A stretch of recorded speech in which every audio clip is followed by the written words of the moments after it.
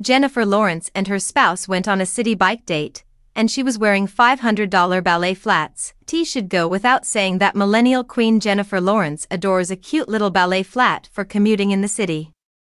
It seems that when she's riding around the city, she also enjoys wearing stylish flat shoes. On June 25, the Hunger Games star was seen in New York City with her husband, Cooke Maroney, out on a city bike ride. J.Law wore what appeared to be a $500 pair of Tory Burch studded ballet flats, accessorizing her off-duty look with a basic black tank and baggy jeans. Because of the iconic logo charm on the toe, Tory Burch flats were once incredibly popular and easily clockable, as J.Law and other millennials will attest. But these shoes go better with Lawrence's understated luxury style, which never shouts any specific brand or label.